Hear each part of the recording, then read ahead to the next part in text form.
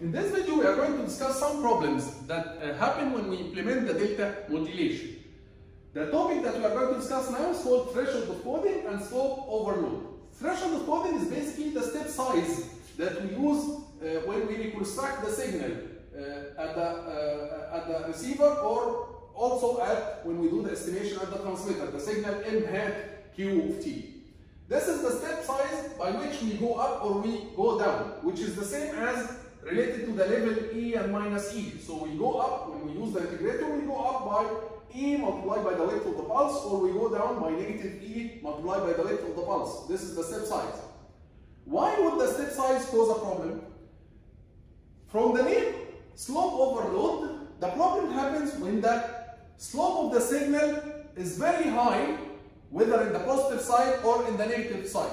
So if the signal goes up with a very high slope like this, and then you try to estimate this signal by sending a positive pulse, so you go up but you can't catch the signal, you go up again but you can't catch the signal, you go up again, you can't catch the signal, you go up, and you will see that if the slope of the signal is very high and your step size doesn't correspond to this high slope, there will be a big divergence between the original signal and the estimated signal, right? Because the step size cannot catch the original signal. You try to catch it, but the step size doesn't allow you to do that. It's not enough to do that, right? Same thing happens when the signal goes down quickly, like this. And then you take a sample, you find that you need to send the negative pulse, you send the negative pulse, and you find that you need to send another negative pulse, you send the negative pulse, but you cannot catch the signal, you send another negative pulse, another negative pulse. So you will find that there will be a divergence, a big divergence, a big error between the original signal and the estimation of the signal. So even at the receiver, when you try to estimate the signal and you smooth it down, this is probably what you will get. You will get a signal that's completely different from the original signal. This is because the step size is small, it's not enough to catch the signal when its slope is highly positive or highly negative. It goes up quickly or it goes down quickly, right? So you find that if the slope is very high of the original signal or very low, this problem will happen. This is what we call slope overload. You can solve this problem by increasing the step size. We can do that. We can increase the step size, and in this case, if we increase the step size, you will find that with one step you can catch your signal. You can also increase the step size while going down, so you will find that by one step you can catch your signal, like this. But if you increase the step size, it will cause another problem, which is called granular noise. What's the granular noise? Assume that you increase the step size to solve this slope overload problem. But at some parts, the signal doesn't change very much. The signal is almost constant. And you increase the step size, so the step size is high, so you will keep oscillating with a high amplitude while the signal is almost constant. So this is what we call granular noise. Granular noise means that the signal doesn't change, almost doesn't change, or it has only small changes, but the estimation is changing very much, up, down with a very high oscillations or very high ripple. Even if you smooth down this ripple at the receiver, still, how do you smooth down the ripple at the receiver? Use a capacitor. So the capacitor is going to charge and discharge. So the capacitor is going to do something like this: charge, charge and discharge, charge and discharge, right? So still the oscillations are going to be high. Although the original signal doesn't change very much, it's almost constant, right?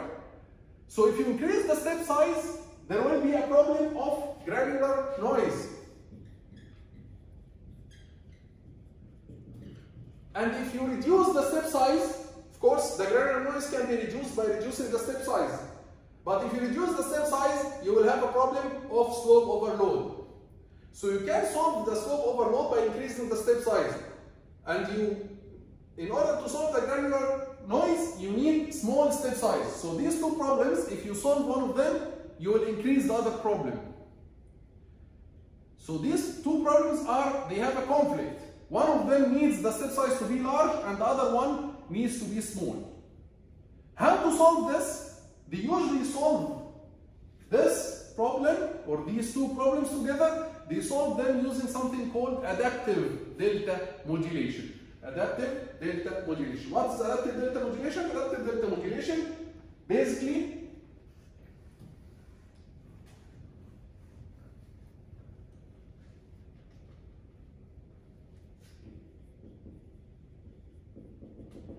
adaptive delta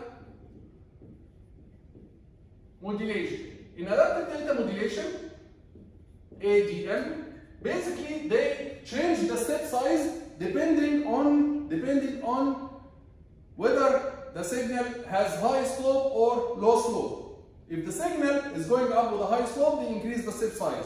If the signal is going smooth with a very small slope, they reduce the step size. But in order to do that, we need both the transmitter and receiver to know whether the signal it has a high slope or a small slope, right? Both of them, they should know, because they should agree on the step size. The transmitter and receiver, they should agree. They should have an agreement on the step size so that the receiver can reconstruct the signal again using the same step size used at the transmitter. So both the transmitter and receiver, they should know exactly, they should agree on a step size. So some of your colleagues in the class, they told me, okay, what we can do is look at M of t and then D of t will give you an idea about the slope of the signal. If the D of t or M of t is increasing quickly, it has high slope, then you can increase the step size. If the slope of M of t has a small value, then you reduce the step size. Some of your colleagues said that. This is a nice idea, it's a very good idea, but we can apply it only at the transmitter because the receiver doesn't have any information about M of t. The receiver actually is trying to get M of t, right? So the receiver doesn't have M of t, so the receiver doesn't know what is the slope of M of t, and hence the receiver doesn't know when the step size is going to increase or decrease. So this idea is good, but unfortunately we cannot apply it because only the transmitter knows M of t and it knows whether the signal is increasing with a high slope or not. So we need something that both the transmitter and receiver, they can identify. So the idea here is, they said, okay, what we'll do is, the transmitter and receiver, they will agree that if there is a sequence of ones, binary ones transmitted with a certain number behind each other, this means what? If you have a long sequence of ones, this means that you are trying to catch the signal, but you can't. So you transmit one, binary one, positive pulse. You try to catch the signal, but you can't. You try to catch the signal, but you can't. And so on. So if you have a sequence of ones, long sequence of ones behind each other, consecutive sequence of ones, long consecutive sequence of ones, this means that you are trying to catch the signal, but you can't. This means that the signal will give you a hint that the signal is going up with a high slope. So the transmitter and receiver, they can agree that if we receive, for example, 5 ones consecutive, we are going to increase the step size by doubling it. This is an agreement between the transmitter and receiver. If I transmit 5 ones and you receive 5 ones, double the step size. Same thing for going down. If you receive a long sequence of zeros, this means what? Binary zeros. This means you are transmitting negative pulse, negative pulse, negative pulse, and you cannot catch negative pulse, negative pulse, negative pulse, and you cannot catch the signal. So the transmitter and receiver can agree that if you receive a certain number of zeros, consecutive zeros, let's say 5 zeros, we can double the step size. So the receiver, once it receives 5 zeros, and the transmitter also, they will double the step size to catch the signal. So this is an agreement between the transmitter and receiver. So the transmitter and receiver, from the sequence of ones, both of them agree that we are going to double the step size after a certain number of ones or a certain number of zeros. This is for the slope overload. What about the granular noise? We can do the same thing for the granular noise, but in the granular noise, if the signal has small slope, what do you expect to see?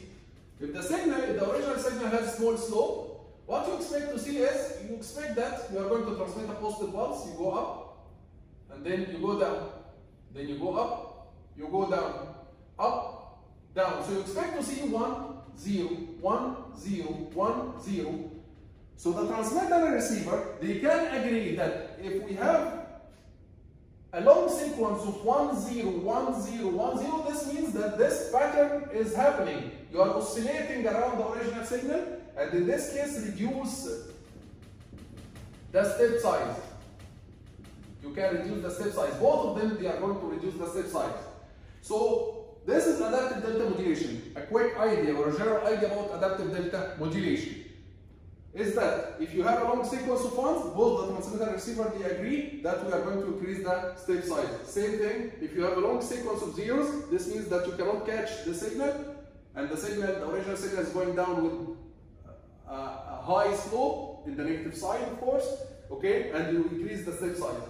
If you have a long sequence of 1, 0, 1, 0, alternating ones and zeros, then this means that you are oscillating around the signal, and the signal actually, the original signal has a small slope, then you can reduce the step size, and in this case you are going to reduce the variations around the signal. So this is basically adaptive delta modulation. The next video we are going to discuss another practical problem that happens with the delta modulation. See you in the next video.